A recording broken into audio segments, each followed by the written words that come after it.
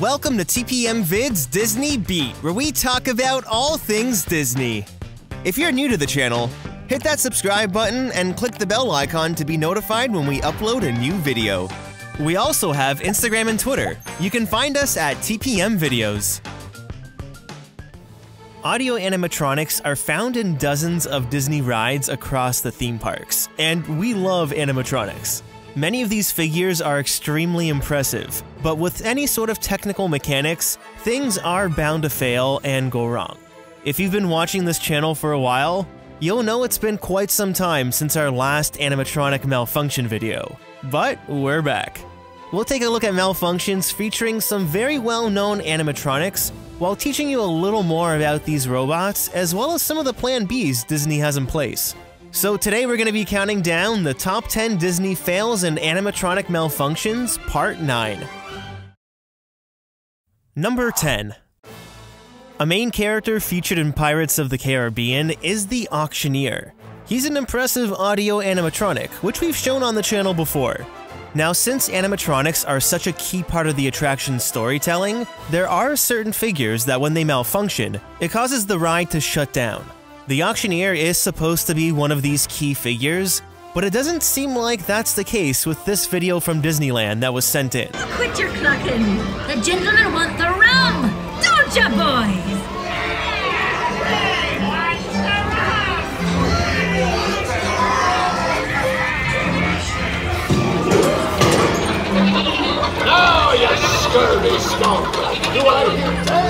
It's really interesting how his legs collapsed sideways, but then the rest of his upper body was moving like normal.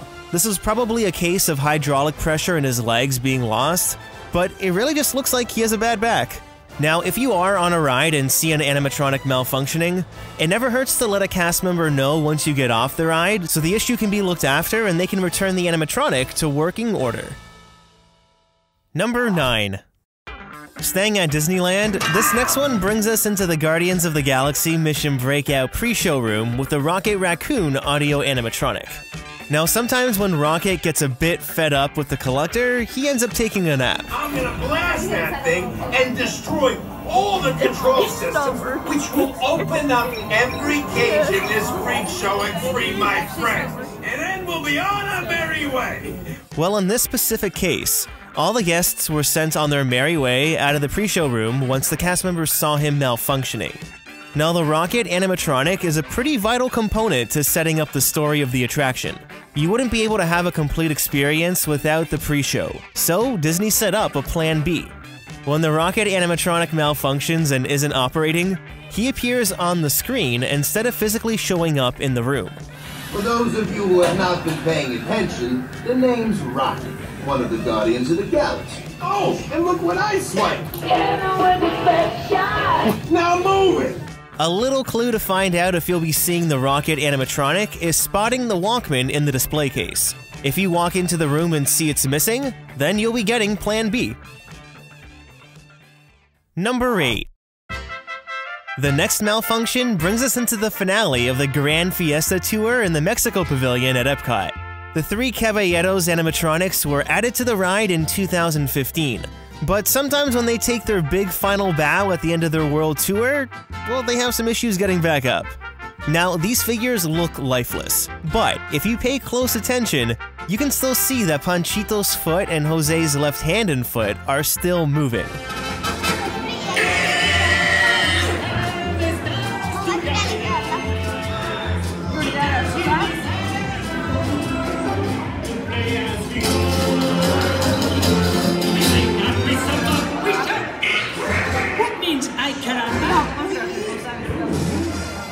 It's so strange how these are the only moving parts, don't you think?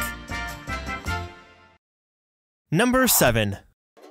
Splash Mountain is home to dozens of audio animatronics, and it seems like this ride in particular always has an animatronic that's malfunctioning.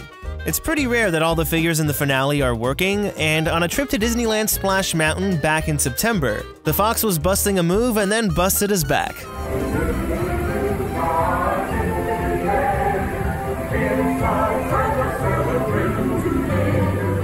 The next day we went back to see how Mr. Fox was doing, and they got him back up, but his mouth was the only thing that was moving.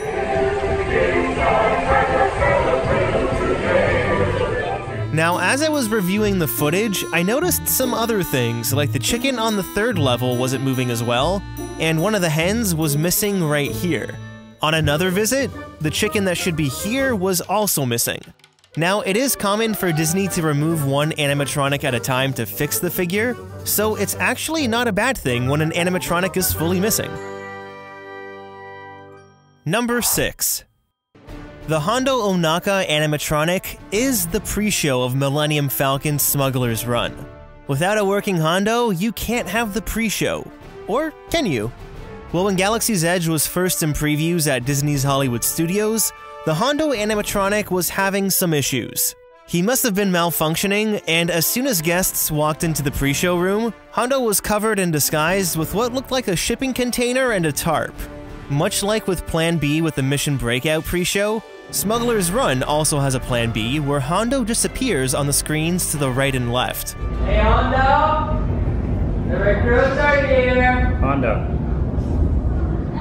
Hondo.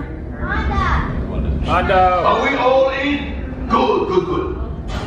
For those who don't know me, I am Hondo Ohnaka, and welcome to my completely legitimate shipping company, Ohnaka Transport Solutions. It's definitely not as exciting as an animatronic, but it still provides the story points needed to fly the Falcon. Sisters will get the supplies they need. Number 5. Projections play a big part in the animatronics on Frozen Ever After at Epcot.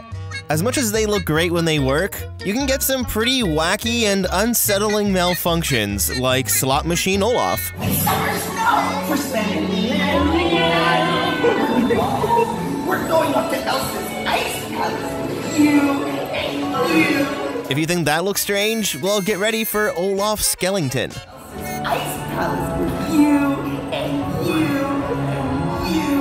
All of you. See you there. We just need to change the music and it's a completely different ride. Now, speaking of music and sound, this next malfunction with Olaf is interesting.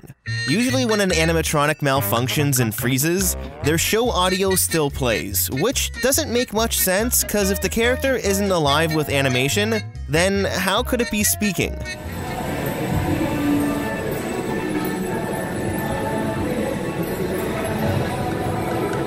I actually think this is a great decision on Disney's part to cut the dialogue when the classic Frozen malfunction takes place. I mean, the only thing he's doing is blinking, and probably blinking for help. So don't worry, buddy. Someone's gonna come get you. Number 4. The highlight of Na'vi River Journey in Pandora at Disney's Animal Kingdom is the Na'vi Shaman of Songs. She's a massive figure. The Shaman is the most advanced and complicated animatronic system Disney has developed to date. But when figures are this complex, issues are bound to arise. There's times when the Shaman malfunctions, and although it's yet to be caught on camera, Disney has a quick contingency plan in place. When they notice a problem with the animatronic, she's lowered into the ground for maintenance, and a screen is brought down to project a video of the Shaman.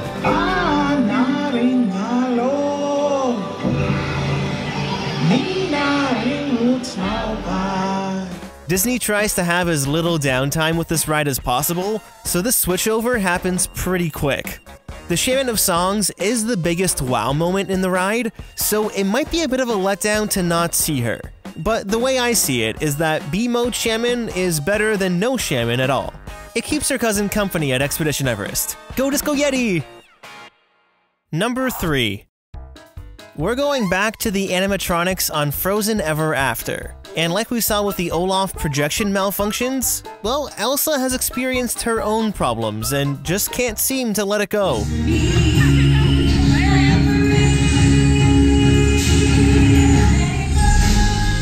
It looks weird seeing her without a face, but it isn't as unsettling as Olaf Skellington. Ooh. Now next to Olaf, Elsa seems like the animatronic that malfunctions the most on the ride. And although she's usually an extremely fluid figure, sometimes she gives Frozen a whole new meaning.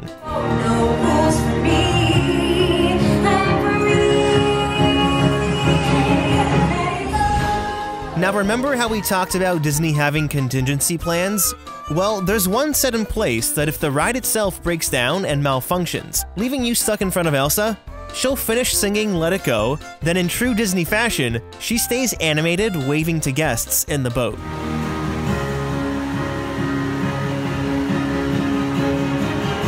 It's pretty clever, isn't it? It's just like any Disney character would do in a show or parade breakdown.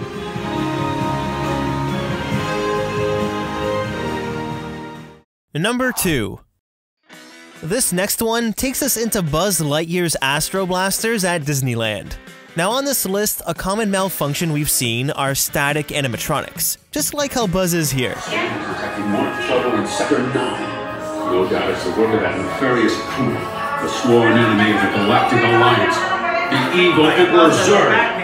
Well, back in June of 2018, a malfunction similar to Ursula losing her head happened to Buzz Lightyear, and instead of his head, it was his hand. Scan is detecting more trouble in Sector 9. No doubt it's the work of that nefarious crew, the sworn enemy of the Galactic Alliance, the evil Emperor Zurg. Without themselves, will all be powerless and at the mercy of Zurg. Now this must have just been an issue with a couple screws coming loose that hold his hand in place, since all his fingers are still functioning like normal. Around Buzz Lightyear you'll see this rod, and in a case with a malfunction like this, they would put a curtain around the animatronic to block it from the queue while maintenance repairs the figure. Number 1. For this last one, we're gonna literally shake things up as we head on Spaceship Earth at Epcot. Now this ride is filled with dozens of audio animatronics, and they go from looking like this to malfunctioning like this.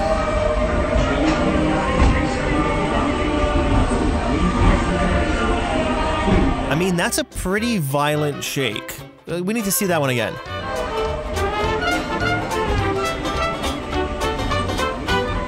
Even the lab worker, he's leisurely going about his daily business and then sips a little too much coffee and then ends up all like...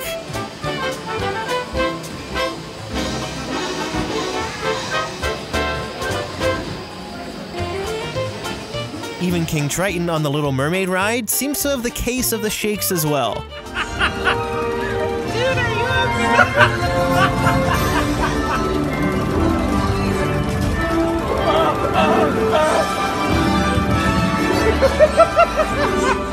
Now, what I've realized in all three of these malfunctions is that all the figures are limited motion animatronics. They aren't advanced A100 figures, but I feel like the shaking issue has something to do with the compliance software failing.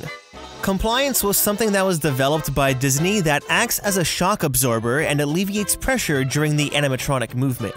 That, mixed with issues in the hydraulic pressure with the actuators and valves, could definitely cause this malfunction. I mean, either way, this is quite the sight. So have you ever experienced an animatronic fail or malfunction while on a Disney ride? I'd love to know. Leave a comment down below to start a conversation, and don't forget to hit that like button if you enjoyed the video. If you have any videos from the Disney parks that you'd like to share with us to be used in future videos, follow the link in the description below. Thanks so much for watching! Click the TPM icon on the screen to subscribe to this channel, and check out some of these other videos which we're sure you'll like.